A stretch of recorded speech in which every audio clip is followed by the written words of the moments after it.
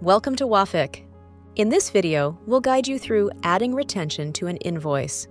Retention is common in many industries, where a portion of the payment is withheld until the work is completed to the customer's satisfaction.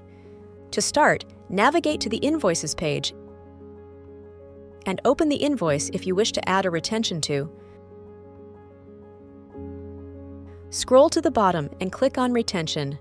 A row representing the retention will appear. Select the account to classify the retention amount. This is typically a current asset account, such as retention receivable. Specify the amount that will be retained from the total invoice amount.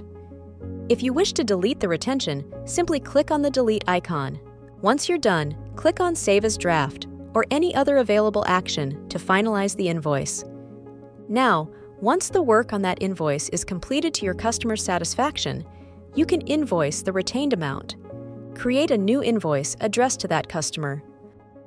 On a line item, add Retained Amount on Invoice NV05. Select the appropriate account like in our previous example, Retention Receivable, and input the full amount. Remember, retention is not subject to value-added tax. Ensure not to apply any value-added tax on the retention amount when invoicing.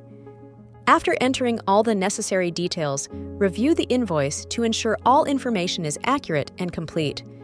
Click on Save as Draft, Save and Send, or whatever finalizing action is available to you depending on whether you are finalizing the invoice or sending it directly to the customer. And that's how you add an invoice retention in Wafeq.